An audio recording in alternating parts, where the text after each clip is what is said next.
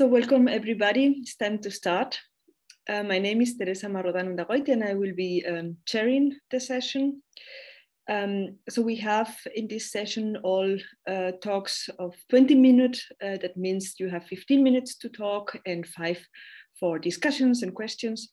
So what I will do is about 3 minutes before the end, and I will tell you about the time such that you know that in 3 minutes you should come to the end.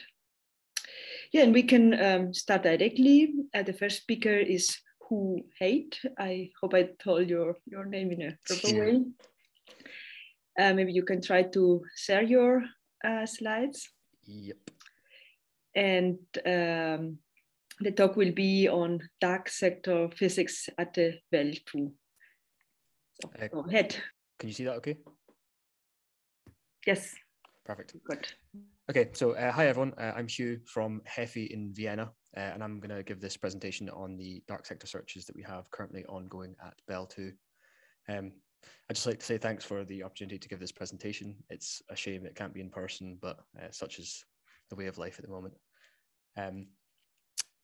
So Bell 2 presents a fantastic opportunity to probe a plethora of different dark sector physics in the MeV to GeV range, covering the light dark sectors with possible low mass mediators, such as in the vector portal, we have the dark photon and the Z prime, which I'll talk about shortly.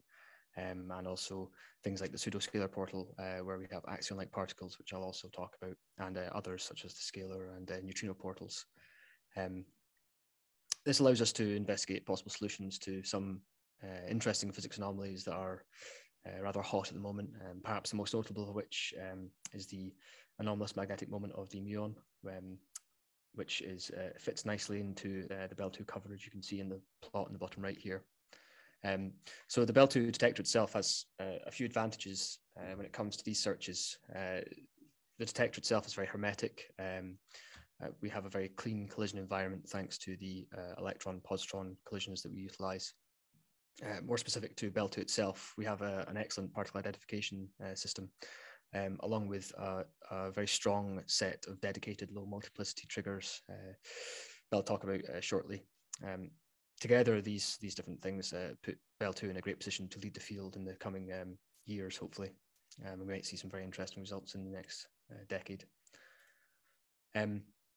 So Bell 2 is based at Tsukuba in Japan, not too far from Tokyo, where it utilizes the SuperKEK-B electron-positron collider. This is an upgraded version of the original KEK-B collider that was used in the Bell 1 experiment. And this upgrade oversaw an increase in the instantaneous luminosity by a factor of 30. The SuperKEK-B collider runs asymmetrically with electron and positron beams at 7 and 4 GeV respectively, giving it a center of mass energy of 10.58 GeV, or at the resonance of the Upsilon 4s, hence earning it the title of B factory. On the right here, we just show a short-term luminosity projection, and you can see that we hope to reach the data set of the Bell 1 experiment in roughly 2024, being 1 attobarn of data recorded. Just recently, the collider actually managed to break the world record for the highest instantaneous luminosity by recording 3.81 times 10 to the 34 centimeters squared per second. But hopefully we should see this being broken again and again in the coming months to years. The Bell 2 experiment itself is comprised of over 1,000 members coming from 123 different institutes spanning around the globe. The first pilot runs were conducted in 2018, providing some data for the first physics publications from the experiment, which were actually dark sector papers, fittingly. And then regular operations commenced as of March in 2019. So the goal of Bell 2 is to hit 50 times the Bell 1 dataset, which is roughly 50 inverse attobarns over the next decade. Currently, we've accumulated just 267 inverse femtobarns, but this is ramping up quickly, as you can see in the plot on the top right here. So hopefully we'll be well on our way to 50 attobarns in due time. On the bottom left there, I just show a diagram to show you the basic schematics of the detector itself, with some of the main sub-detectors being the the silicon vertex detector in the middle, surrounded by the central drift chamber, the electromagnetic calorimeter, and then the muon detectors, each of which play important roles in various different dark sector searches that I'll talk about shortly.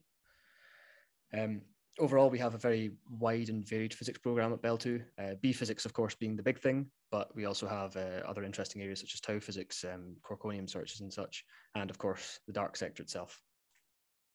And here I just include a picture of the Bell2 detector for those who haven't ever actually seen it. So you can see the beamline coming in on the left here, and then the big doors slid back for work to be done on the detector, and you can see the muon detector there. So an important part of the Bell2 experiment that actually allows us to conduct these dark sector searches effectively is the trigger system that we have. So we have a two-tier trigger system with a hardware-based low-level trigger and then a software-based high-level trigger. And the low multiplicity processes that we're actually looking for are often easily mimicked by various different things such as radiative Ba-Ba events, but also beam backgrounds such as beam gas scattering. And so it can be quite hard to efficiently actually trigger on these events. And this is where the L1 trigger comes in, which combines data from 4 of the main subdetectors I mentioned, the drift chamber, the time of propagation detector, the muon detector, and the electromagnetic calorimeter, which together provide a trigger rate of up to 30 kilohertz. As I mentioned earlier, we have a very strong set of trigger lines that are designed specifically for the dark and low multiplicity sectors. And these can be as simple as we have single photon and single track triggers that look for events with nothing but one photon or one track. Then we also have the likes of 2 and 3 photon triggers, which are important in the axion-like particle searches that I'll talk about shortly. And then we have more recent interesting developments in things such as neural triggers, which utilize neural networks to reconstruct 3D tracks in real time. So now I'll just talk about a few of the sort of current searches we have ongoing. The first one is the invisible Z prime. So the invisible Z prime boson would arise from a U1 prime extension of the standard model in the L mu L tau extension, which gauges the difference in leptonic number between muons and tau leptons.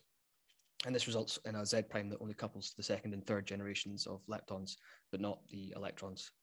The coupling strength of which is described by the G prime constant.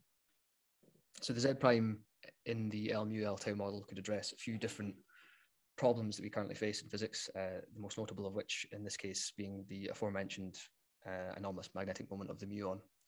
And so in this search, what the events we're looking for is a muon pair with a Z prime being radiated from one of the muons and then subsequently decaying in some invisible manner, be that to neutrinos or to some dark matter particles. The branching fractions for each of these cases I show in the bottom left here. So this search actually provided the first physics result for Bell2, which used just 276 inverse picobarns of the 2018 original pilot run data. So the analysis is conducted via reconstruction of this muon pair with some recoil, and then a subsequent bump hunt of the distribution of the dimuon recoil with a photon veto is conducted. The main backgrounds are events in which we have 2 muons or 2 particles ID'd as muons with some missing energy. So you have mu gamma is quite a big background, and these are largely reduced by applying cuts to 2D distributions of specific kinematic properties of the muon pair. The resulting distribution you can see in the top right here, and we see no excess of events, and so set a 90% credibility level upper limit, on the cross section. And in the bottom right, you can see this then translated to the G prime coupling in the L mu L tau framework, and you can see the region that is excluded in this analysis. But as I say, this not only was it the first published result from Bell2, it's also currently undergoing an update and should be out soon. So here we just show a projection of the excluded G prime region that we might expect with just 50 inverse femtobarns of data. And we can see that with this sort of data set, we start to cut into the band associated with the muon G-2. So this should be an interesting result when it comes out, so keep an eye out for this. In addition, there was also a search conducted for the lepton flavor violating Z prime. And so this consisted of the same general selection criteria and analysis. However, of course, this case, you're looking for an electron and a muon rather than a muon pair. It was included as part of the same publication, and similarly, no anomalies with greater than the 3 sigma local significance were observed. And so model independent 90% confidence level upper limits on the lepton flavor violating Z prime efficiency times cross section were computed, and they're shown on the bottom right here. Another study that was published with the initial pilot run data is the axion-like particle search. So while the axion itself and its parameters are associated with QCD, the coupling and mass of axion-like particles, or ALPS, are taken to be independent and can appear in a variety of different extensions to the standard model. So axion-like particles are pseudoscalars with couplings to different gauge bosons. The simplest of which to search for at Bell 2 is the coupling to a photon pair, and 2 processes of which you can see on the right here. So at the top we have photon fusion, and the bottom we have ALP straling. And of these 2, the most promising and simplest is the ALP straling process, and this is because it doesn't lack the it lacks the massive QED backgrounds that are associated with photon fusion. So this is what we search for, the ALP straling. And this is actually the first such search conducted at a B factory experiment. So the search itself involves hunting for events which contain 3 photons that sum to the beam energy and have no other tracks present in the detector. With these events, we can then conduct a bump hunt of 2 distributions, being the squared diphoton mass and the squared recoil mass. And these are chosen because they are more effective for low mass and high mass ALP signals, respectively. And this is a result of the signal peak width in each of these distributions at the different masses being thinner for the diphoton in low mass and thinner for the recoil at high mass.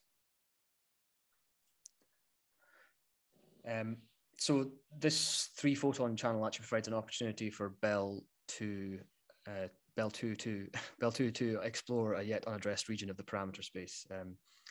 As mentioned previously, the analysis also used some of the 2018 pilot run data, this time 445 inverse picobarns. A range of masses, possible masses, were scanned from 0.2 to 9.7 GeV, and no evidence of these ALPS was found, and a 95% confidence level upper limit set on the coupling strength, down to a level of about 10 to the negative 3 inverse GeV. So in the bottom right here, you can see this unique part of the parameter space that was probed with this analysis. Lastly, I'd like to talk about the dark Higgs straling search, which is also currently undergoing update within the collaboration. So in this, we have a dark photon that comes about from a U1 prime extension to the standard model, which introduces this gauge boson with spin 1, which couples to the standard model photon via kinetic mixing parameter epsilon.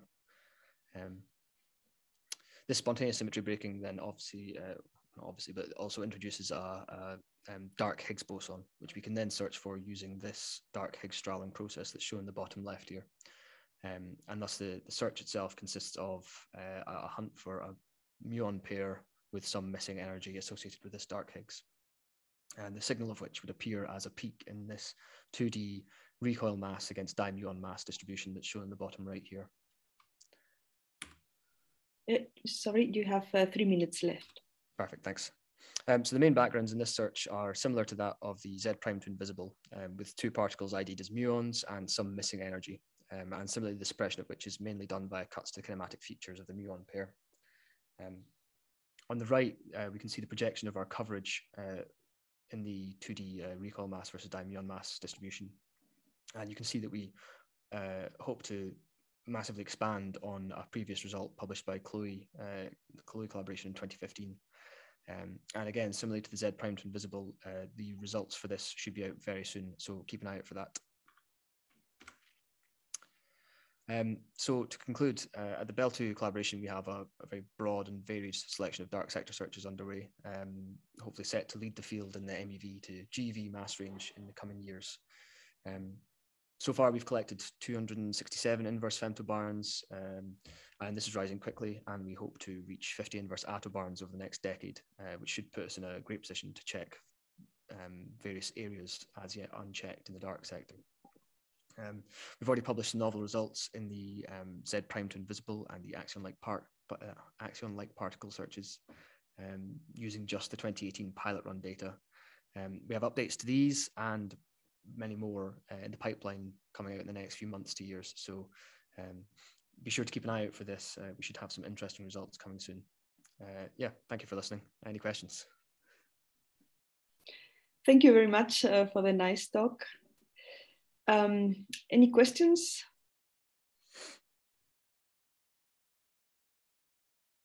Maybe I can start with a question. Is on your axion-like particle search. I think it was in slide 15. Yes, so I have actually two questions to your result figure on the right. So the first one is just how this, I mean, you're nicely coming into region of parameter space that is not explored so far. So I was wondering how this will evolve within data that is coming. And then I was also wondering about this shape. Is it reflecting the statistical fluctuations of your data? To the second one, yes, I think it is. Yeah, it's just the statistical fluctuations we find in data. To the first, really, it'll be just a massive expansion of our luminosity. So, I mean, we're almost, we're at 50 times that collected already. So basically, you'll just see this go further and further down in the coupling. And as you can see, that's completely unprobed by anyone at the moment. So it should be really interesting. You should be able then to go like a factor 50 or so down. Yeah, hopefully, yeah. Yeah, depending on how the data looks like, no? Exactly, yes, yeah. Yeah, very interesting. Yeah. Any other question to the Bell results?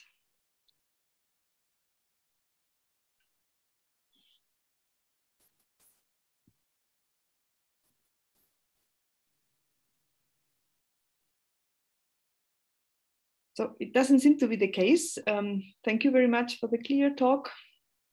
Cheers. Then we can stop here the sharing, and we can just directly go ahead with the next talk, which will be given by Daniela Bogavac. Maybe Daniela, you can try sharing your slides. Hi, can you hear me? Yes, we can hear you well. Very nice. And Daniela will be talking about searches for dark matter with the Atlas detector. So go ahead, Daniela. Thank you. Hi, everyone. It's a great pleasure to give a talk at this conference. I'm going to talk about searches for dark matter with the Atlas detector. As all of you know, the standard model is a very successful theory, but it can only explain 5% of the energy density. The dominant component of the total matter is dark matter, and the most popular candidates for dark matter are weakly interactive massive particles. They can be produced in collisions at Large Hadron Collider, but they cannot be observed directly. We need a standard model particles, quark, photon, W, Z, or Higgs boson to recall against dark matter candidates that we observe as missing transverse momentum. Atlas has a rich program of searches for dark matter candidates. In this talk, I will report about recent ones. Here you can find the links for individual searches, then the combination and summary are listed here. All our results are available at the public Wiki page link here. As I said, in this talk, I will present the subset of dark matter searches, but you are also very welcome to check the other talks at this conference listed here. The same signature can be sensitive to various models such as Higgs portal, simplified dark matter models. Here is the focus on MET plus X, extended Higgs sector. In the Higgs portal, we use the Higgs boson as a mediator between the standard model and dark model particles. We use all 4 main production modes of Higgs boson: gluon-gluon fusion, then associate production with a vector boson fusion, and TT pair. In the simplified dark matter model, we have direct searches when we use ISR or associate production. And in extended Higgs sector, we have two Higgs doublet model extended with a vector boson, Z prime or pseudoscalar, that is the mediator between the standard model and the dark matter candidates. The first search for today is search for dark matter candidates produced in association with jets. Benchmark signal model is presented here. We have pair of dark matter candidates produced via S channel by exchanging the axial vector mediator. The event selection is presented here. We have at least one energetic jet with PT above 150 GeV, up to 3 additional small jets, no leptons, no photons, and MET above 200 GeV. This signature is sensitive to many other beyond standard model theories like dark matter, Higgs to invisible, axion-like particles, supersymmetry. The main backgrounds of Z plus jets, W plus jets, and top related backgrounds is estimated in the control region defined with leptons, where Monte Carlo simulation is normalized to data. Z plus jets and W plus jets Monte Carlo predictions are reweighted to take into account for high order corrections following the paper here. The result is presented here, and you can see the good agreement between data and the standard model prediction. This search reached high precision in the background predictions uncertainties of 1.5% at low MET above 200 GeV and 4.2% and in the TV regime.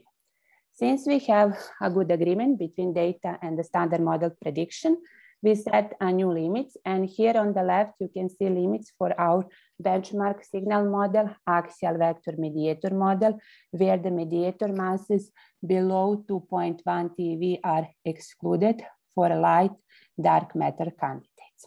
On the right, you can see supersymmetric models when stop decays to charm and neutralino 1. For this signal model, both stop and neutralino 1 V masses below 550 GeV are excluded. We also set the limits on Higgs to invisible branching ratio of 34% with this channel. The next one is the search for dark matter candidates produced in association with photon. This is clean final state when we have high PT photon to trigger events and high MET that we use as discriminating variable. In this search, we define a signal region with photon, 0 or 1 jet and different MET range, as you can see here, starting from 200, 250, 300, and 375. Dominant background Z plus gamma, W plus gamma, and gamma plus jets are estimated in the control region defined with leptons or at low MET. Fake backgrounds is estimated via data-driven method. If you look at the bottom part of this plot, you can see a good agreement in each MET regime. Annual limits here. On the left side, you can see axial vector mediator, where the mediator masses below 1.46 TeV are excluded for very low masses of dark matter candidate. On the right side, you can see comparison to direct detection experiments when you can see 90% CL exclusion limit on neutron spin dependent scattering cross sections versus the mass of dark matter candidates. So it's a good sensitivity below 440 GeV, as you can see in this region here.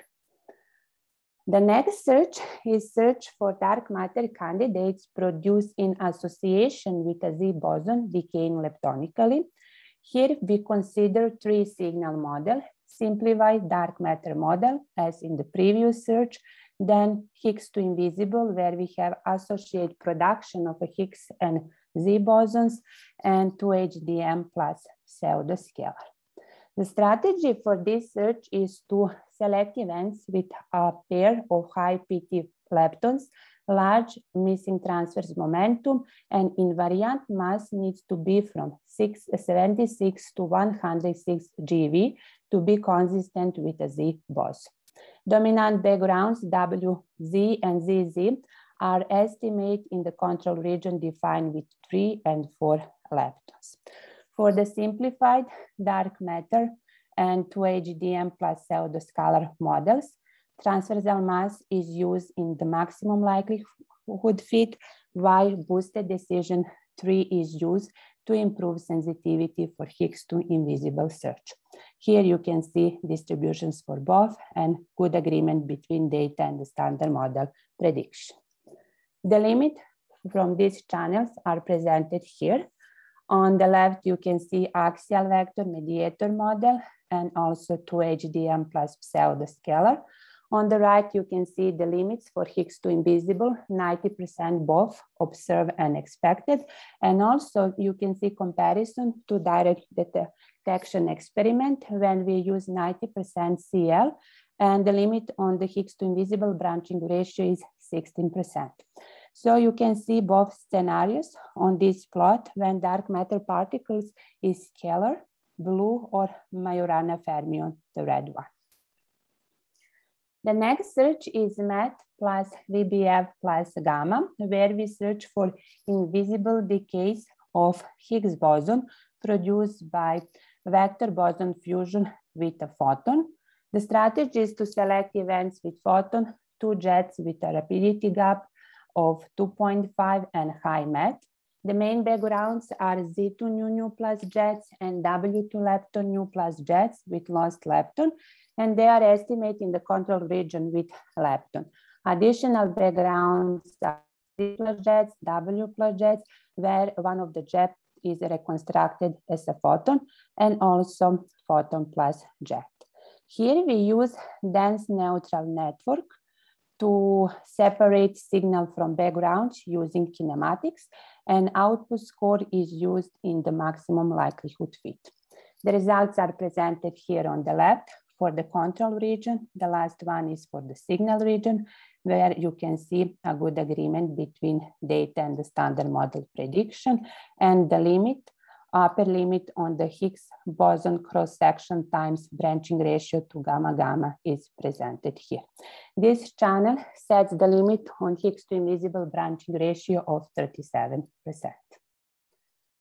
For T plus MET channel, here we consider 2 Higgs doublet model with charge-heavy Higgs particles. You can see here on the diagram, and pseudoscalar A that couples dark matter candidates. The final state that we have here is MET and different number of leptons, jets, including B jets. The main backgrounds, TT bar, W plus jets, TTZ, and WZ are estimated in control region defined with different discriminating variables such as transversal mass defined here, where we use PT of lepton and MET to calculate it, and also similar variables when we use different object in definitions like B jets. Then MET, mass of W boson, invariant mass of leptons, lepton, B jet separation. The good agreement is unfortunately found for this model as well, and we set a new limits. Here on the left, you can see the limits of charge Higgs versus pseudoscalar A, where the masses of pseudoscalar A below 200 GeV are excluded for the full range of the charge Higgs from 400 GeV to 1.4 TeV. On the right, you can see tangent beta versus charge Higgs, where the full range from 400 to 1.5 TeV is excluded for the tangents beta below 1. The last channel that I will mention today is MET plus Higgs, where Higgs boson decays to B quarks, as you can see in the diagram here. The strategy is to select events with MET above 150 and also product of the Higgs boson. Depending on the Higgs boson momentum, there are two topologies: resolved when we have separated jets and the boosted one with signal large radius jet. The variables that we use to separate signal from background events are MET and dijet or large R-jet mass depending on the Higgs boson momentum. Dominant background, Z plus jets, W plus jets, and top related background are estimated in the control region defined with 1 or 2 leptons. And here you can see the MET distributions in one of the signal regions and a good agreement between data and the standard model predictions. Exclusion limits at 95% CL are presented here. Now moving to the combinations and summaries. First is Higgs portal. You have 3 minutes from now. Thank you. For this combination, we have the first results with run-2 dataset, where we combine MET plus VBF, TT plus MET, and also the results from run-1. You can see results here is 30% for both limits. The final run-2 will include channels that I mentioned in this talk: MET plus Z-leptonic, MET plus VBF plus gamma. We also performed the comparison with the direct detection experiments at 90% CL, and you can see the limits here for both, for scalar and Majorana. The next one is dark matter model. Here I'm presenting axial vector mediators. If you look at the left, the most dominant channel of MET plus X searches is MET plus jet, yellow one on this plot. On the right, you can see comparison with the direct detection. And I need to say that comparison is different for different couplings. Here we have couplings to the standard model of 0.25 and dark matter of 1. Similar results are for vector mediators, and we also produce comparison for scalar and pseudoscalar. And the last model that I mentioned today, 2HDM plus pseudoscalar, the summary and combination limits are presented here. The most dominant channels are MET plus Higgs to BB and MET plus Z boson leptonically. And we do the combination of those two channels. You can see it green presented on this plot, and you can see the mass plane. On the right, you can see the mass scale. We also use Higgs to invisible limit search to set limit on very low masses, or as you can see here, gray line. And before I finish, I would like to mention high luminosity Large Hadron Collider that will achieve the instantaneous luminosity by a factor of 5 larger than the LHC nominal volume. We expect to have the number of collision per bunches of 200. MET plus jet is a key channel for search for dark matter, and we already did some sensitivity projections using the search based on 36 inverse femtoband. You can see here results for integrated luminosity of 300 inverse femtoband, and on the right 3000. We study different impact of systematic uncertainties when we use the standard one, what we have with run-2, then reduce by factor 2 and factor 4. And just to conclude my talk, nature of the dark matter remains one of the main questions in particle physics. ATLAS has a rich program of searches for dark matter. Only one subset is presented here, but all results are available on our public wiki page link here. Run-3 will double the data set, while the full high-lumi LHC will extend the reach significantly. I would like to finish this talk with one nice event display presented here, when you can see the signature of MET plus jet. It was all from my side. Thank you. Thank you very much for this compact summary or review of these many results from ATLAS. Other questions to Daniela?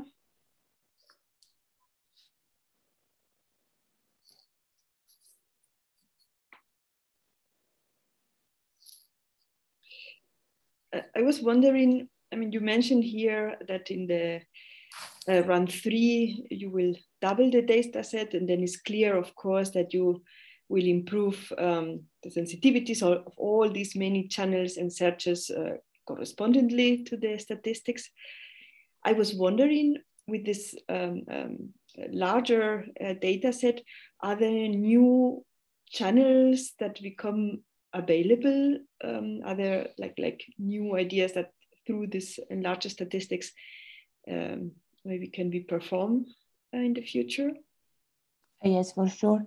We also include new channels for the full run 2 data set. I hope we will continue like that to have some new models available for run 3, or at least to change the parameters to check the sensitivity with the current models, and to change the parameters to see if we can gain something.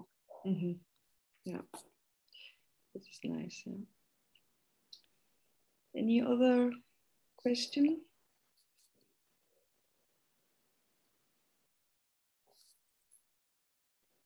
So I don't see any. Thank you very much again for your talk. Thanks a lot. You can maybe stop the sharing. And we can move then to our next speaker. This is Ondřej Tajner. Maybe you can try to share your screen. Okay. Okay, can you see my slide? Yeah, we can hear you well. We see your slide. Perfect. And the next talk will be on phasor status and physics prospects. Okay. Thank you for the introduction. My name is Ondřej Tajner. I am a PhD student at the University of Geneva, and I am going to talk about phasor, which is a new experiment at CERN. So why we want to build a new detector? What's the motivation for building a new detector? So LHC searches right now focus on high PT regions, which are the regions where we expect heavy and strongly interacting particles. But for light and weakly interacting particles, this may be completely misguided. So that's why the searches for new weakly interacting and light particles that are coupled to standard model should be done in forward region instead. These light weakly interacting particles are produced in the case of light mesons, such as pi and k, that are abundantly present in proton-proton collisions, primarily in large pseudo-rapidities. This can be seen on the plots below, where you can see the production rates of these light hadrons on proton-proton collisions in LHC as a function of angle theta and their momentum. And since the scale on the x-axis is logarithmic, you can see that a big fraction of these particles is produced in the forward regions. So what's the physics that is going to be proved by a phasor experiment? One such an example of the physics that is going to be studied by phasor is dark photon. Dark photon is spin 1 gauge boson that is predicted by some theories. It couples weakly to standard model fermions through mixing with the photon, and it's mainly produced through decays of light mesons and dark Bremsstrahlung. For dark photon, whose mass is below few hundred MeV, it mainly decays into electron-positron pair or muon-antimuon pair, and these are the particles that we can detect in our phasor detector. On this plot, you can see the phasor reach for the dark photons, and you can see how we cover more and more of the parameter space as we acquire more and more data. Another example of the physics of interest for phasor are axion-like particles. Axion-like particles are pseudoscalar standard model singlets that can appear in theories with broken global symmetries. They are produced through various channels, but for us, most importantly, through Primakov process, which is the interaction where we have high energetic photon interacting with atomic nucleus. In this case, the atomic nucleus is in some of the LHC structures, and this produces these axion-like particles that travels, and it can potentially decay into 2 photons in our detector, and we can see this decay. So that would be about the physics briefly, and now let's look where phasor experiment is located. Phaser is located 480 meters downstream of the Atlas interaction point in unused service tunnel TI-12, which was originally connecting SPS to the LHC.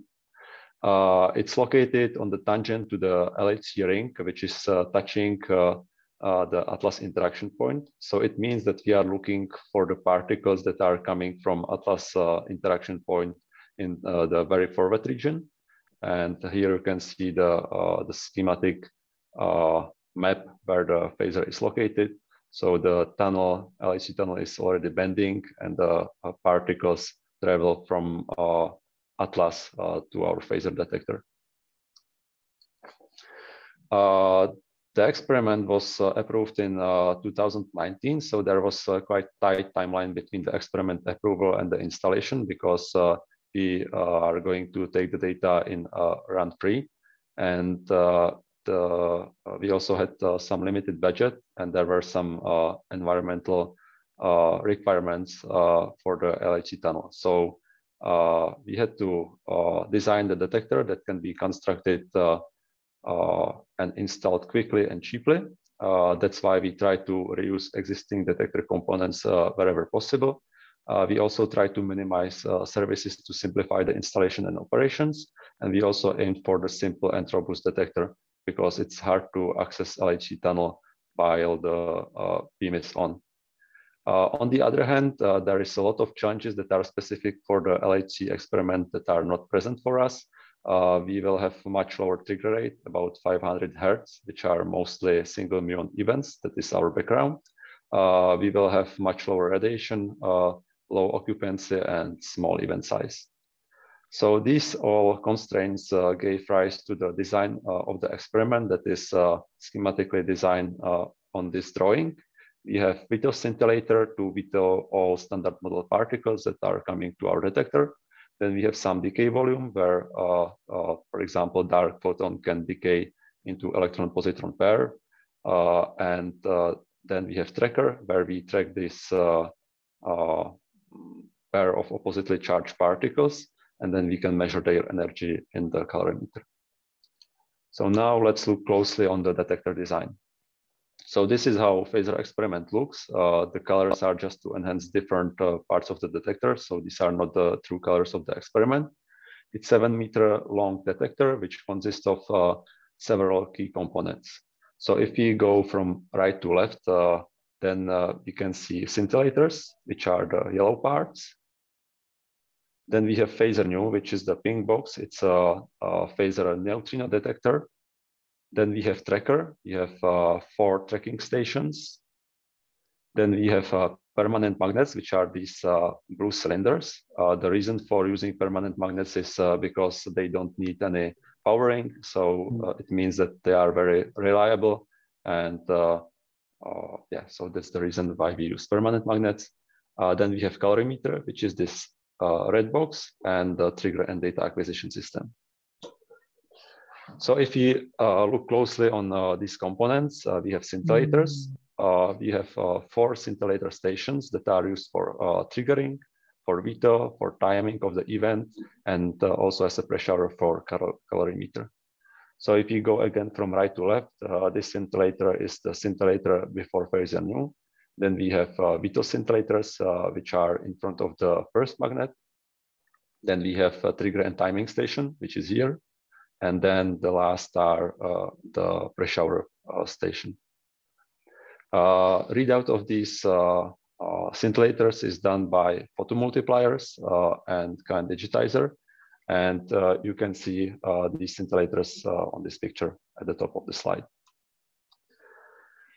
Then we have tracker. Tracker consists of 3 tracking stations plus 1 interface tracking station, which is the station in between phaser new and main phaser experiment. This is this station. And then we have 3 tracking stations.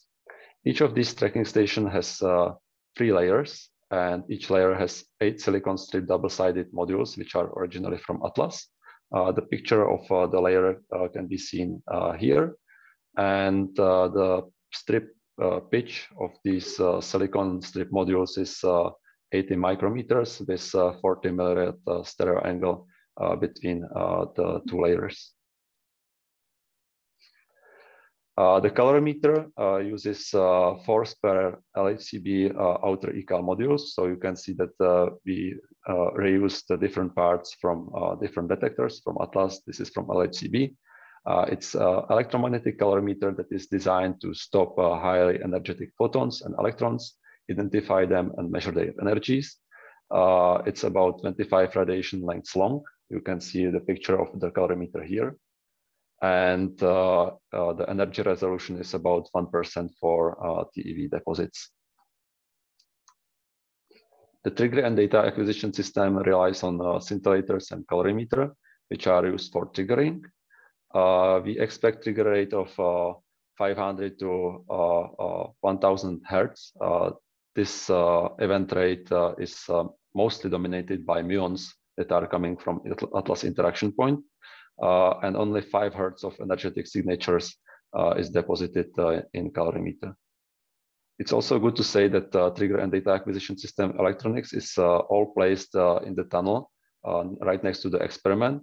So we had to design quite robust trigger and data acquisition system, which doesn't need any, let's say, hard restarts, because it's impossible to get into the tunnel while the LHC is running.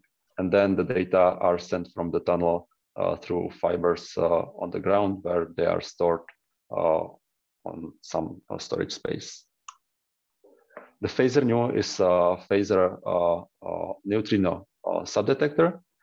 It's aiming for the first ever detection of collider neutrinos. It's an emulsion-based detector, which consists of 770 emulsions, which are interleaved with 1 millimeter thick tungsten plates.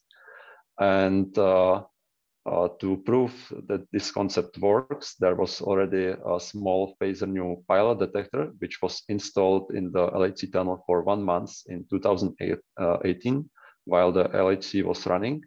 And it detected several neutrino candidate events. There was a recently published paper about this. So if you are interested, you can have a look at it. There is a link attached to this paper. So what's the physics that is phaser going to look for? I mentioned dark photon. So dark photon signature is 2 charged particles with opposite charge, whose total momentum points to the Atlas interaction point.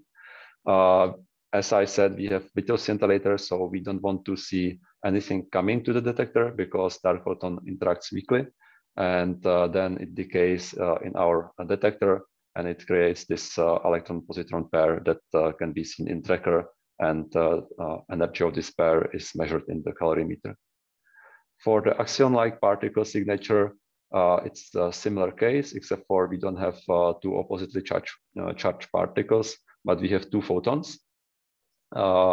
And because the photons are not affected by the magnetic field in magnets, they are very closely separated. And currently, we cannot resolve these 2 photons, but there is already an upgrade of pre-shower detector, which is ongoing. And while this detector upgrade is finished, we should be able to distinguish also these 2 photons from the axion-like particle decaying, if these axion-like particles exist.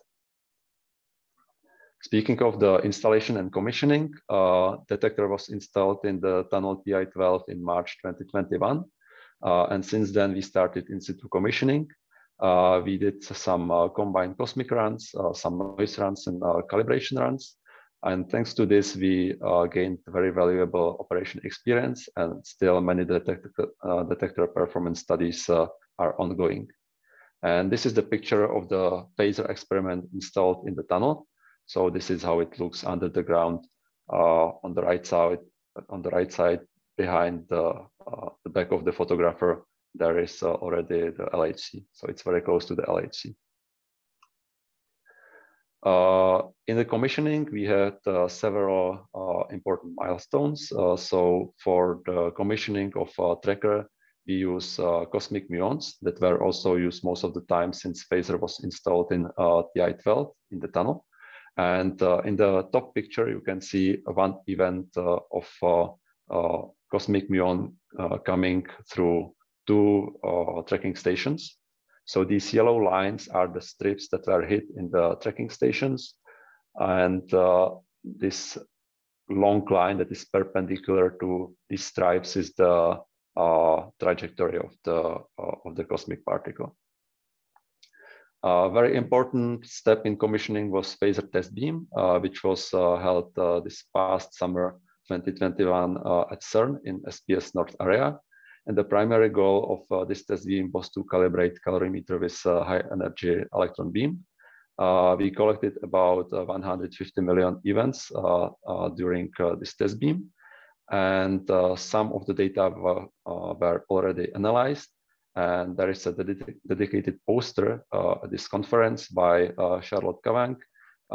It's called First Results of the 2021 Phaser Calorimeter Test Beam. So if you are interested in the results from the test beam, you can go and visit her poster. You have 3 minutes left. Yeah. Also, Phaser saw the activity that was related to beam test at the LHC. So Phaser saw some activity related to beam splashes at the LHC, related to collimator alignment, and also single beam and colliding beams. And these data were used to time in the trigger and for performance and background studies. It was also the first time we saw particles traversing through the full detector. And here in this picture, you can see one event reconstructed from this period of data taking, where you can see the particle traversing through all the detector from the top view and from the side view.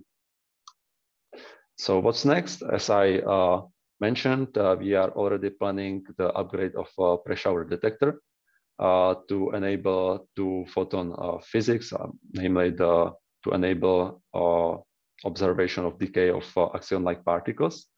So existing pressure shower detector will be replaced with high-resolution silicon pressure shower detector using monolithic pixel ASICs with hexagonal pixels. And this is planned to be ready for 2024 data taking. So to conclude, we are waiting for the first beams in run 3 and for the first data.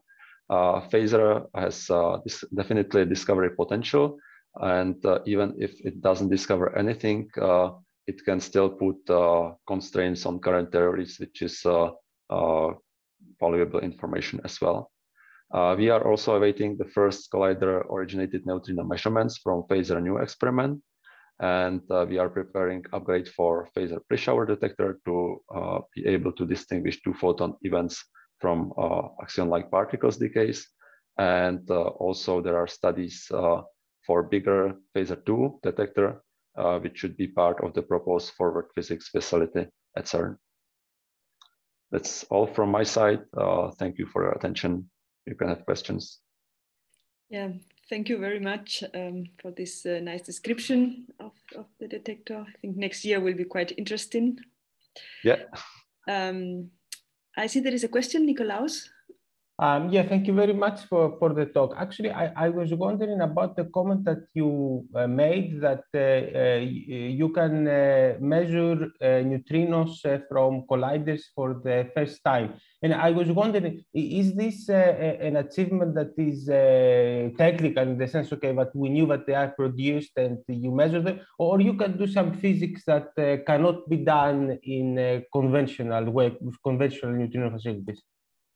So as far as I know, like we can detect like man-made neutrinos with much higher energies, with higher numbers. Right now, I don't know the number of tau neutrinos that were detected, but Phaser new should increase this number twice, I think, and we should also record more high energetic neutrinos. So there is definitely physics that can be done. I don't know like many details, but this will enable to get much bigger statistics about different flavors of the neutrinos as well. So there is definitely physics that can be done with the data. Okay, thank you. This is what you were asking for. Yeah, I'm just wondering, I mean, what kind of quantity, for instance, you can measure that you hadn't measured. I was wondering something like that. Sorry, what? What kind of quantity you can measure here that you hadn't measured before? Yeah, so there are estimates for different flavors, and I think for electron neutrinos, it's around like tens of thousands electron neutrinos. I'm not sure about muon neutrinos, and for tau neutrinos, I think it's around hundreds or tens of tau neutrinos. So yeah, these are the numbers roughly.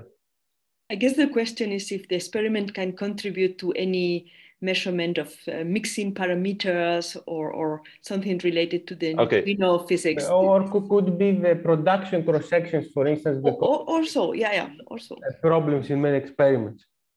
Okay, I am not sure, but since we can observe, for example, tau neutrinos that are not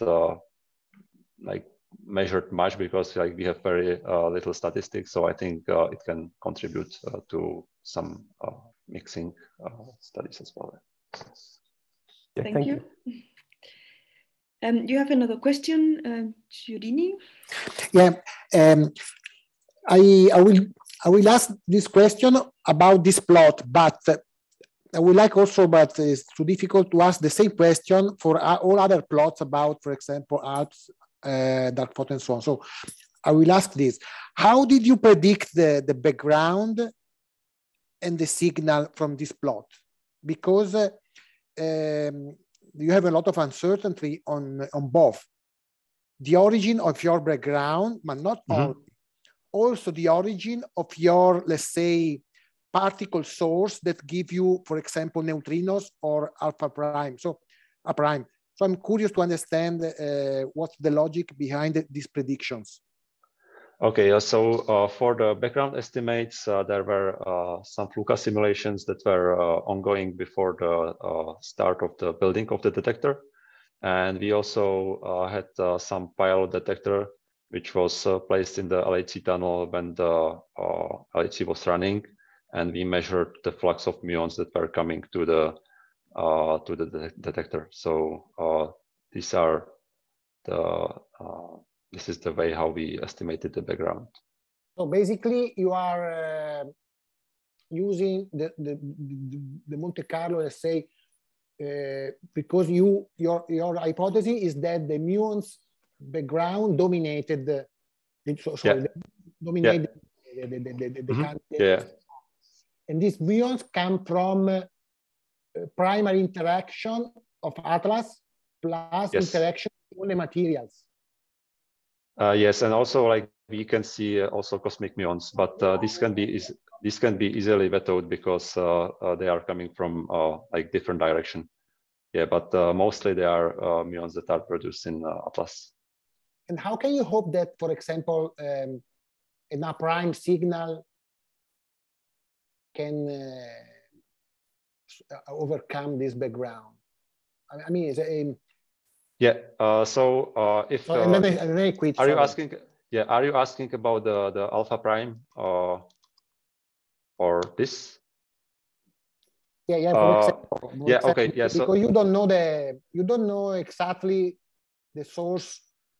For example, if you suppose that a prime comes from pi 0, you must somehow predict the number of pi 0. Okay. Yeah. So we are looking in a very. You can see the difference. Yeah. So we are looking in the very narrow forward region, and it means that we want to see, first we want to make sure that the particle was coming from Atlas. So this way we can reconstruct using the momentum of the particles that we see in our detector. And second, we have this Vito scintillator. So if it's muon or some standard model particle, it will leave the signal in this Vito scintillator. And if it's some hidden sector particle, then it can travel through this Vito scintillator. We don't see any signal, but then we see a pair of oppositely charged particles that appeared in this decay volume. And then we can measure this pair of oppositely charged particles. So what we want to see is a pair of oppositely charged particles, or 2 photons in case of axion-like particles, whose total momentum point to Atlas interaction point, but we we don't want to see any signal in Beetle scintillator, because if we see a signal in Beetle scintillator, then it was some standard model particle coming to our detector. So that's the idea of like behind the detection. Did I answer your question? Yeah. Oh, yeah. Yeah. We also need to slowly close the discussion, which was very interesting, to continue with the next talk. So thank you very much, Ondřej. Yeah. Maybe you can stop the sharing now. And we can continue with our next talk by Sophie Middleton. Maybe you can try to share your slides. Yeah. Very good. Okay, can you see them? Yes, we can see them. And Great. we will hear now about the light dark matter experiment, LDMX. Go ahead, Sophie. Okay, so yeah, I'm presenting on behalf of LDMX, the light dark matter experiment. So we are a relatively small collaboration consisting of just these institutions here, and we're currently under construction. So we've got a few years until we're taking data, but we will be based at the SLAC lab in California. And in this talk, I'll sort of go through the motivations, the design, and sort of recent progress in terms of test beams and things like that. So hopefully everyone enjoys hearing about it. So yeah, for this audience, everyone probably knows this already, so I'll just go through this bit quickly. So yeah, as we know, there's much observational evidence for the existence of dark matter, most notably the observation of the rotational curves of spiral galaxies, indicating larger amounts of mass than is visible. Obviously other observational evidence, lensing and things like that. And current understanding is that only about 5% of the universe consists of standard model ordinary matter particles, and that about a quarter then consists of dark matter. And this is where obviously this session is concerned and where LDMX comes in. Since the nature and the mass scale of dark matter, the various proposed theories to understand dark matter, it goes across a vast range of theoretical models. So yeah, we're just one of the experiments trying to understand this dark matter component of the universe. So one set of theories, which is pretty generic, is the idea of thermal dark matter. So this can be explained quite simply using this plot here. So this, we see the number density of the dark matter in the universe over time. So in the early universe, the assumption is that we had an equilibrium, that is that production and annihilation of the dark matter was in equilibrium, and as the universe cooled, production ceased, annihilation continued for some time until eventually the particles became so sparse that they could no longer manage to annihilate, and we get freeze out, and that's where we get the relic abundance of the dark matter in the universe. So this type of idea is pretty simple. It's pretty easy to understand, fairly generic. Lots of models can predict dark matter existence in this way. It's fairly reasonable, evidence supports it, and it's predictive, which of course is important when you're sort of proposing experiments and talking about your sensitivity. We can outline a set of targets or models of thermal dark matter that we as LDMX and other experiments want to sort of pursue and try and discover. So this is sort of the focal point, the benchmark sort of model will be one which is thermal dark matter for us. I will talk later on about other scenarios and how sensitive to those and give some references, but for the majority of the talk, I'll focus on this thermal dark matter scenario. So thermal dark matter can occupy mass ranges from KV scale to the TV scale, and this includes the WIMPs, which of course have been the focal point of the large majority of direct detection experiments of the last few decades, and obviously not yet being found, but in the coming years, experiments such as LZ and others will sort of narrow down on that phase space even more. So the other side of the green zone here is where the light dark matter sits, and this is the sub-GeV range, the MEV to GeV mass scale, and this is where LDMX comes in. So this light dark matter section of this green region has not yet, it's not been very well explored, and it's been historically fairly stubborn to explore this region. But accelerator-based projects such as LDMX can really help us explore this mass range, and that's what I'll talk about in the next few slides. So this MEV to GeV mass range, then there's many viable models of light dark matter which sit in that region, and as I said, it's been much less explored compared to the WIMP sector. Our benchmark model, but by no means, as I've already said, the only thing we're sensitive to is one where effectively we have this dark photon mediating the interaction, and this connects the dark sector the standard model particles. So we focus generally on the vector portal because it's much less constrained. And so in LDMX, we have an electron beam from an accelerator, and I'll talk about this in more specific details later on.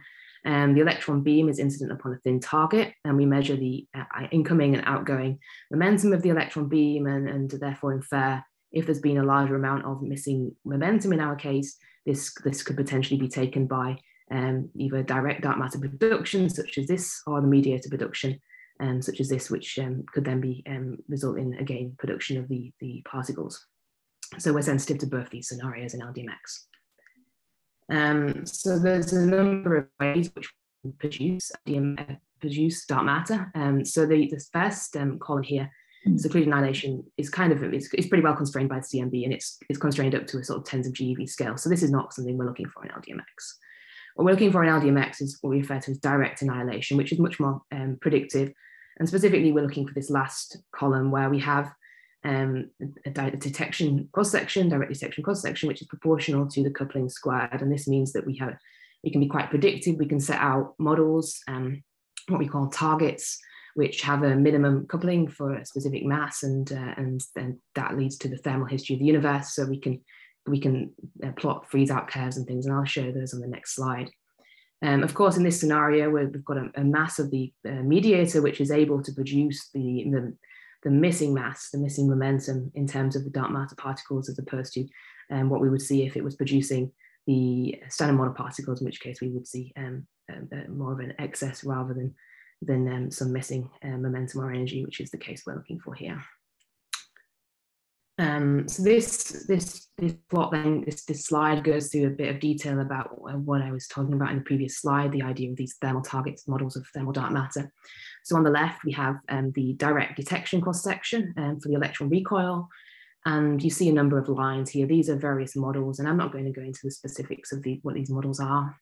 But you see that for the same mass range, these are the freeze-out curves. And these are the curves which these models would give the Rennick abundance that we see. So you see that there's a vast order of magnitude difference between these different curves, 20 orders of magnitude between the top and the bottom. And this is not unexpected. It's a result of the underlying physics in these different models, spin suppression, velocity suppression factors, loop level factors, and things like that. But it really masks what's going on at a relativistic scale. So obviously we're talking about an accelerator-based experiment. So we can, in that regime, shift to using this dimensionless parameter known as y, and we can rewrite our cross-section in terms of that y, and then plot the same models on the y versus the same mass scale on the x-axis. And you see that here, those same models occupy now just 2 orders of magnitude in terms of the vertical axis, and also have much more basically parallel to one another as opposed to what we see here. And this is showing sort of similarities that come about when we're talking in the relativistic regime, where we were almost insensitive to those various factors that cause the differences here.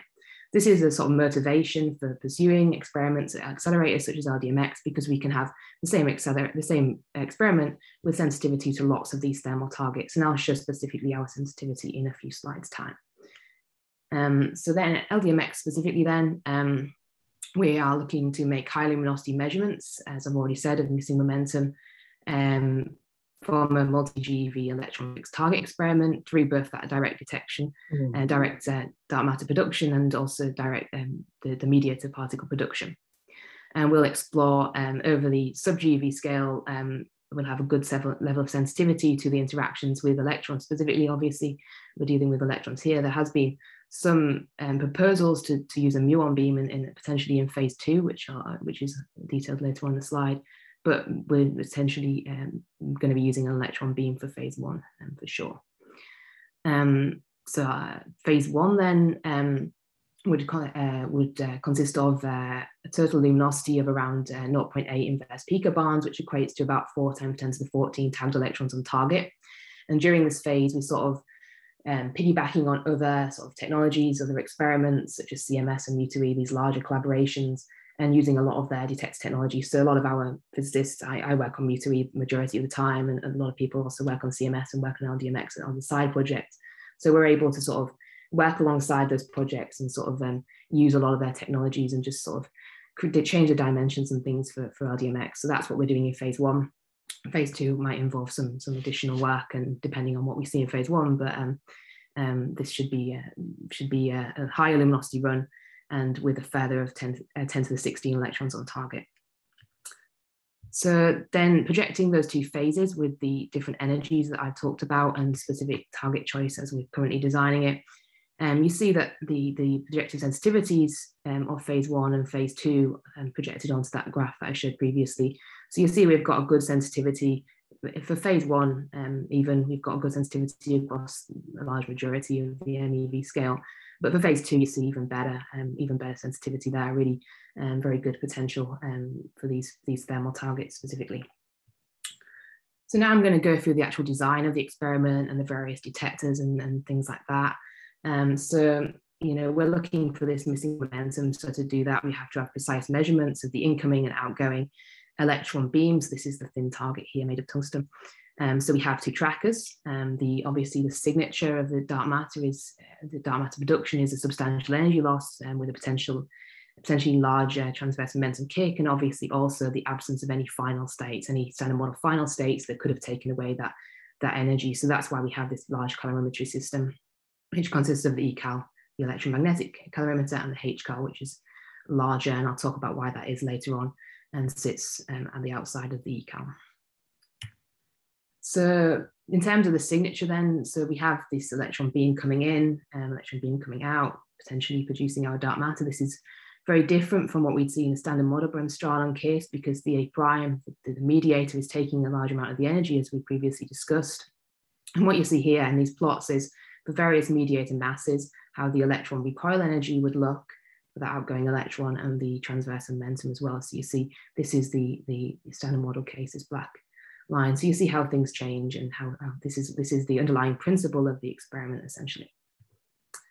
So, we have to make sure that, when we think we've seen a signal, then in fact it's definitely a signal. So this means obviously you're developing algorithms, Vitas, to remove any potential backgrounds, tag those backgrounds, and ensure that we eliminate those from our interest.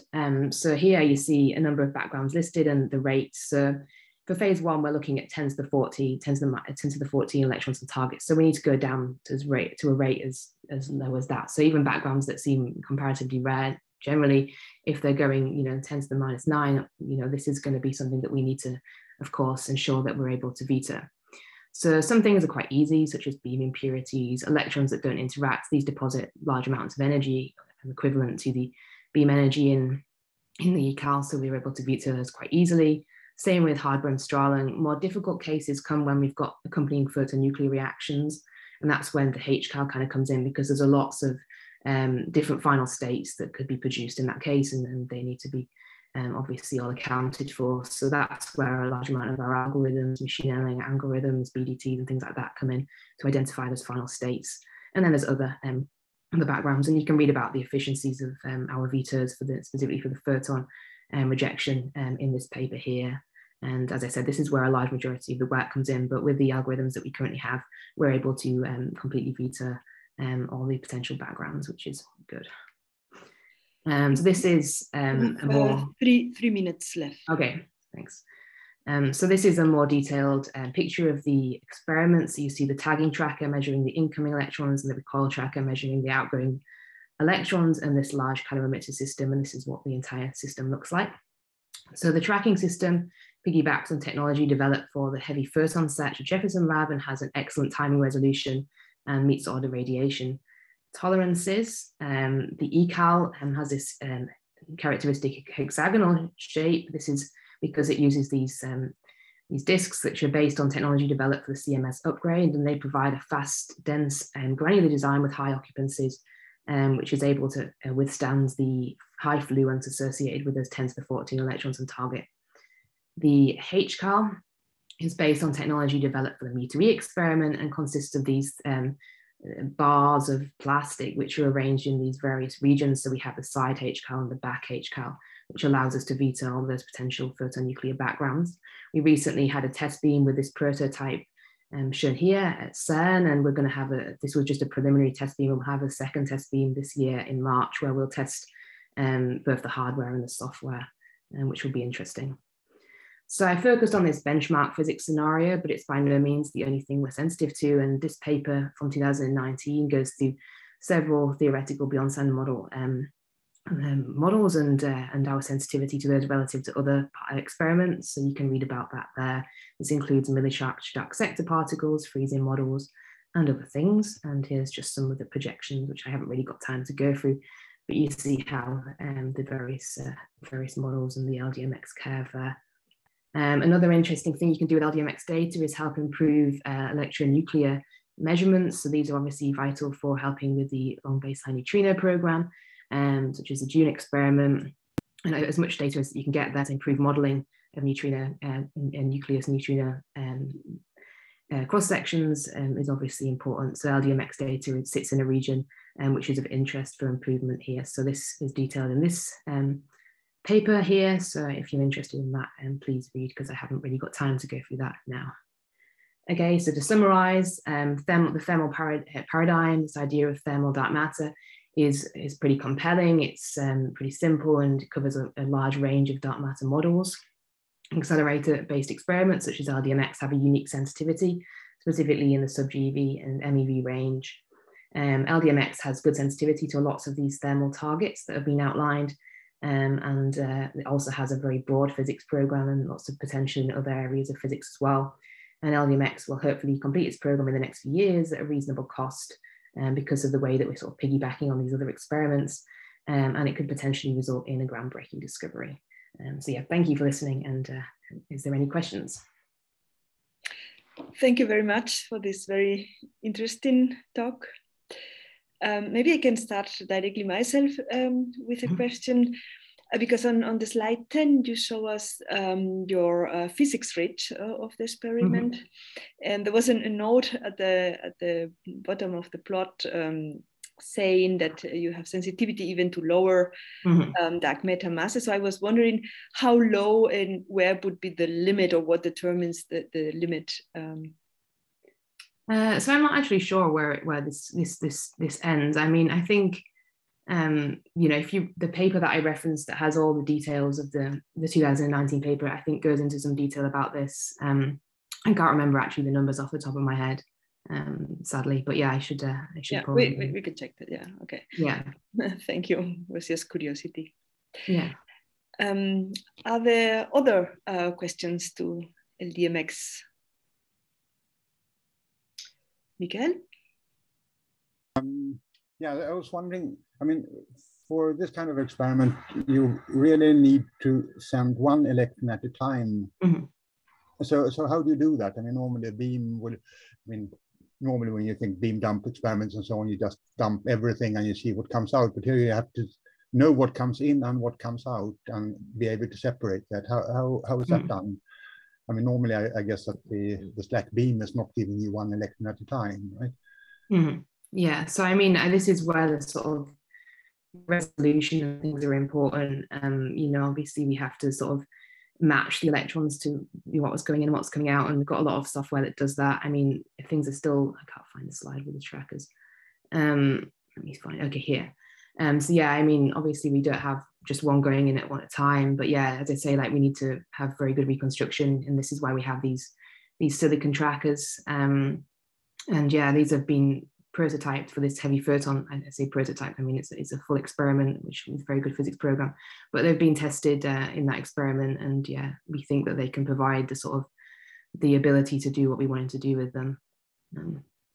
Yeah, so I mean 2 nanosecond time resolutions is sort of the key, and that's right, I guess. I mean, this is that you really can see that this signal in the after scattering corresponds to this coming in, right? I mean, otherwise, if you don't know it's the same, you're okay. Yeah, okay, thank you. Thanks.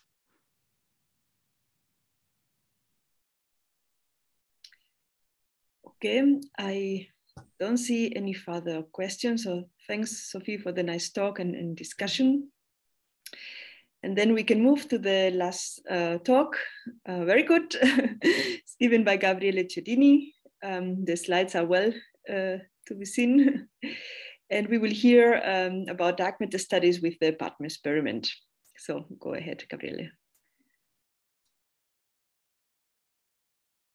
Okay, now we can hear you. I couldn't find the mute button. Okay, thanks for inviting me to give this talk about the PADME experiment and its study about dark matter.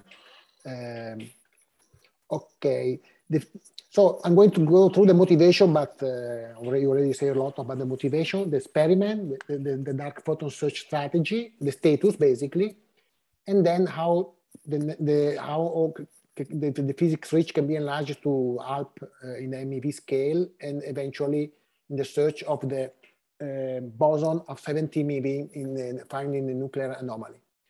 Okay, the physics motivation, you already said a lot.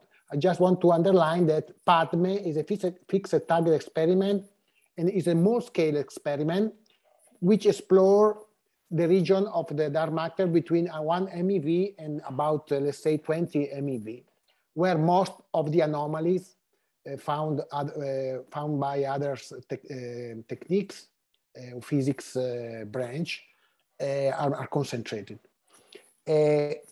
Is going to use a powerful bump search technique, and unfortunately is a little bit, as we will see, statistically limited, but is the right place to start to point down the strategy for the future. So this is the experiment. Basically, a positron beam hit the thin target, in this case diamond, and then produced by non-resonant E plus, E minus annihilation, a dark photon and a standard photon. So the signal is in the final state is one photon only. Okay, so from here you can, if you don't care the decay of the R prime, because if it's invisible, it's invisible. If it's visible, it's going to be removed from the ECAL acceptance by the magnetic field, and you can reconstruct with a good ECAL the missing mass, and the dark photon appear like a bump in this missing mass. The cross-section is basically similar to the cross-section of the annihilation times the mixing parameter squared, okay? And in the minimum assumption at least. So you can also easily scale the yield of annihilation in the yield of dark photon. And then we have auxiliary detector, like positron Veton and okay, the charged Veto system in the magnetic field, and also a small angular calorimeter to remove background and improve the signal evidence eventually. Basically, the search is going to, as I told you, you look for one photon only. So you use the central calorimeter to veto on the photons coming from a 3 gamma annihilation. And also you can remove Bremsstrahlung by asking no positrons with a compatible energy with the single photon in the ECAL in the right time, okay? So you can see here the missing mass distribution from the proposal. In red, you have basically around 0 the annihilation, because the missing mass is 0. On the right, you have Bremsstrahlung.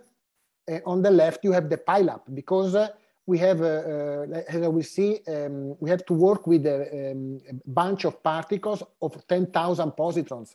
So you have also pileup overlapped with let's say the annihilation signal on the non-resonant production of the R prime. And then the pileup, so incoherent other collision, come out basically in a missing mass, negative missing mass. Then when you apply the Vetos, you can see that you reduce the background, and you are left with the blue one of this cut. And the background is most concentrated a higher mass, okay, and higher mass. We use a low Z target because you reduce the pileup with the Z target without reducing sensitivity. Okay, next slide, number 6. Then the physics trick is basically you look for the bumps. You can see here the resolution of our detector with the missing mass. The resolution is better, higher mass, unfortunately, where the background the residual background from standard model process is higher, unfortunately. So this explains. So if you use these criteria of the signal less than the square root of background to exclude, you can exclude a 65% confidence level to put a limit on the epsilon square. You can see here that the physics reach of Badme with 4 times 10 to the 13 positron on target is a little less than 10 minus 6 epsilon square.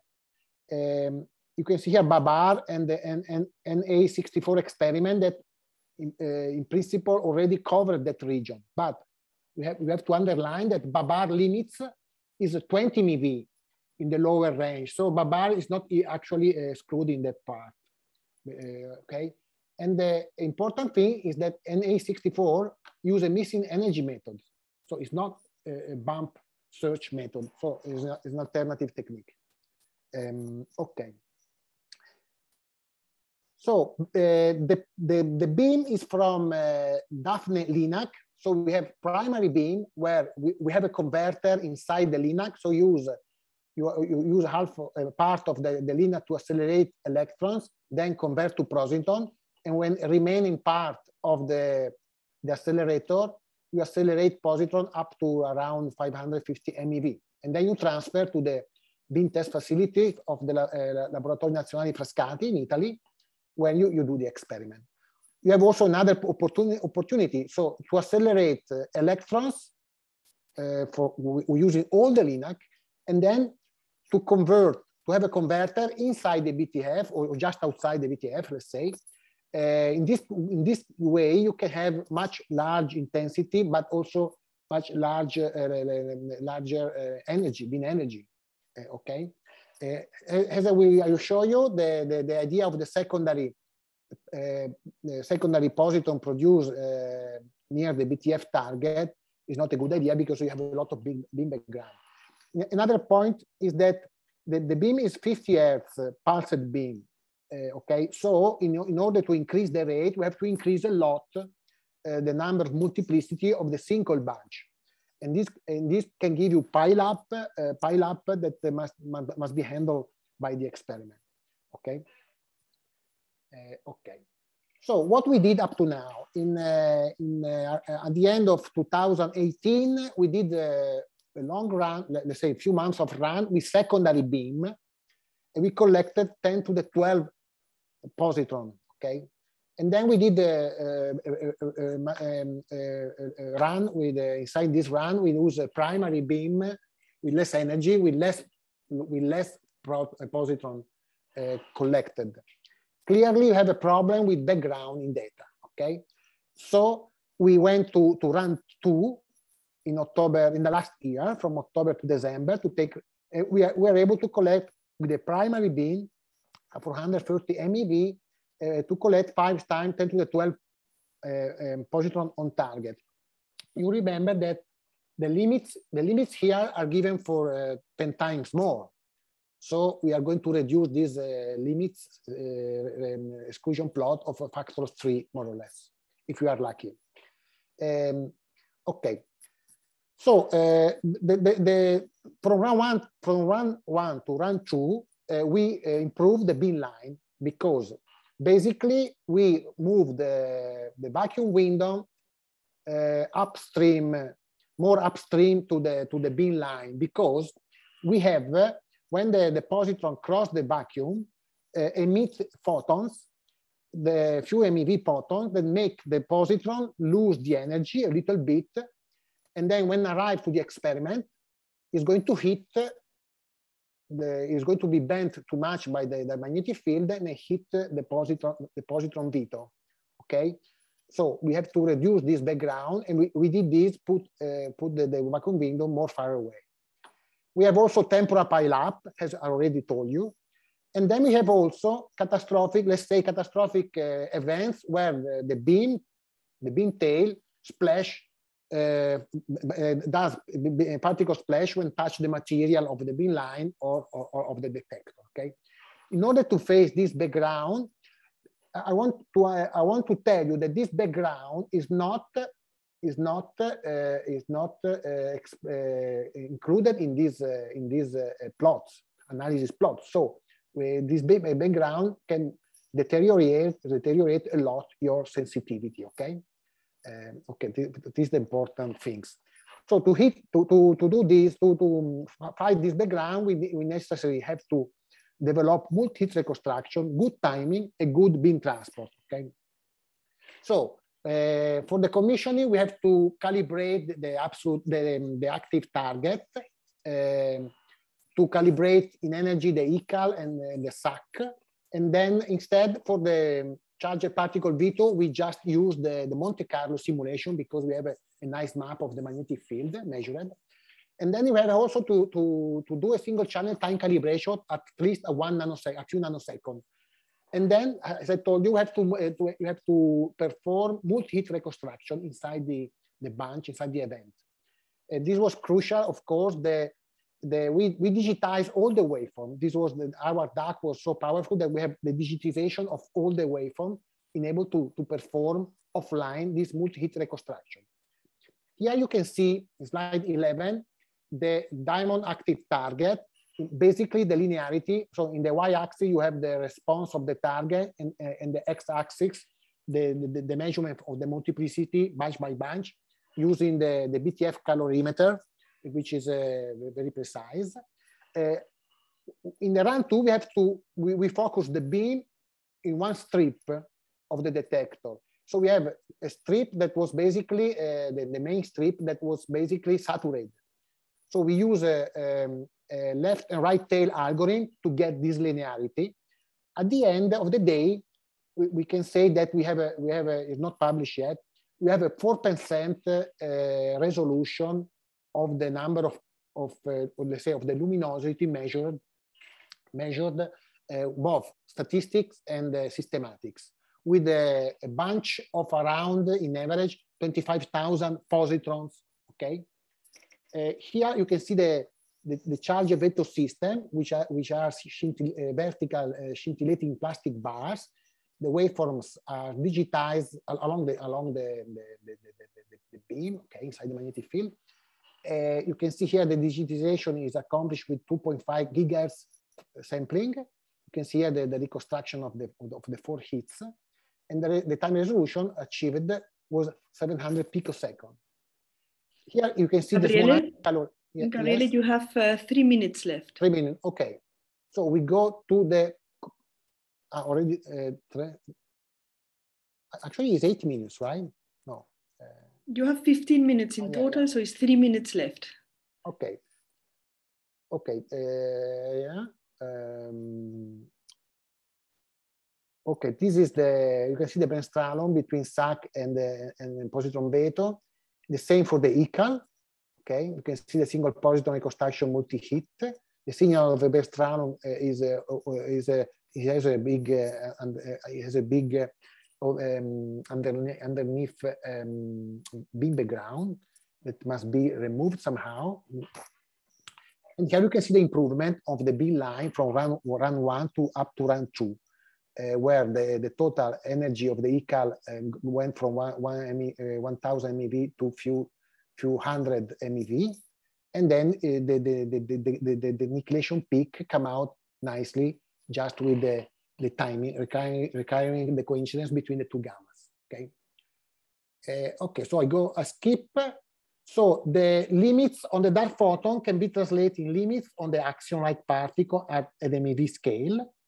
For example, you can see here the translation from epsilon of the dark photon to the coupling of the axion with the 2 gammas. In this case, the region that Padme can exclude is already quite occupied. Instead, for the coupling with the electrons, Padme still have an open window where to exclude. Okay, the curve in red, dark red.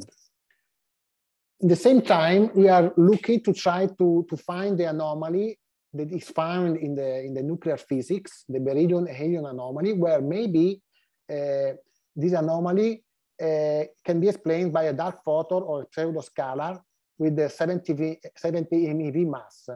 Okay, in this case, the epsilon is a little lower of the possibility of PADME in the usual run.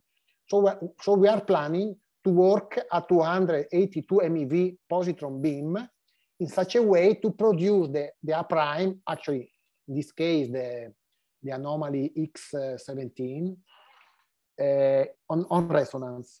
Of course, this is quite difficult. So you get an increase of the cross section a factor of 1,000. Of course, we have problem with the problem. We have the dilution due to the beam energy spread, atomic electron velocity, the radial return, and also to understand if we want to use a fixed target or a thin target. So we decide to go for the visible channel using a thin target. Okay, and this we are going to do a scan next year in energy, accumulating at each point about 10 to the 11 positrons to work with the magnetic field off in such a way that we can use the ECAL has a good spectrometer for the decay of the A prime or the X17 working on the resonance.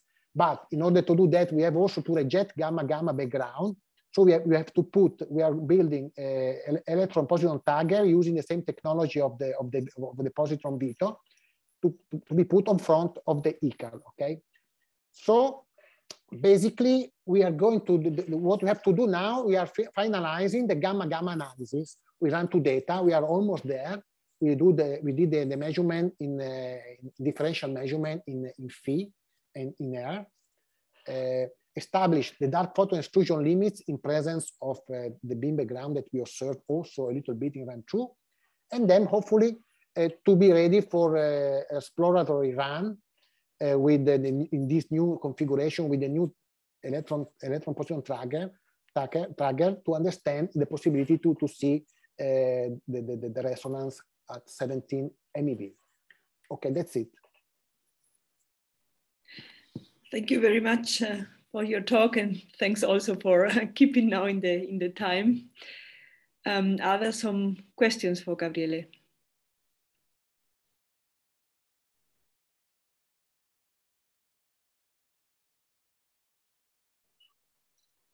Maybe I can start. I think it's a quite naive question about background from electron positron annihilation.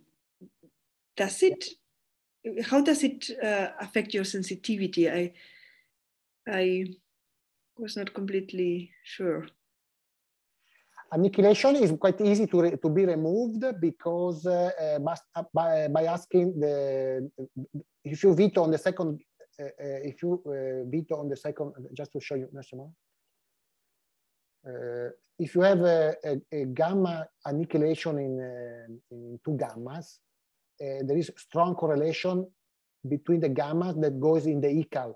So for sure, if you find a gamma in one in the ECAL, you find also the other one. So, but it is very easy to reject, but by asking that you don't have two gammas in the ECAL.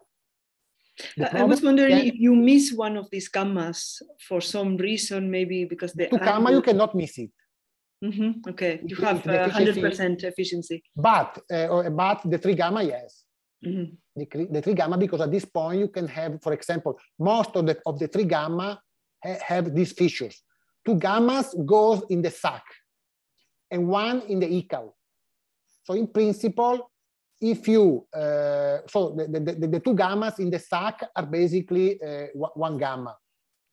So it's basically an annihilation sharing 1 gamma in the ECAL and 2 gamma in the SAC, but they appear like 2 gamma because they merge.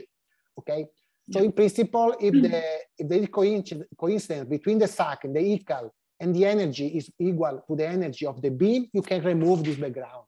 Mm-hmm. And remain a little bit. You can see here that the 3 gamma also using the SAC still remain because is what happened around zero MeV of missing mass. Okay, no, thank you very much. Yeah, it's clear now.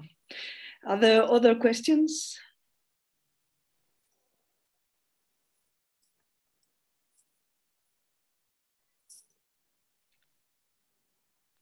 So seems not to be the case. So I think then we can close the session. Thank you, Gabriele, and all of the speakers of the session. And yeah, have a good break from now on. Thank you.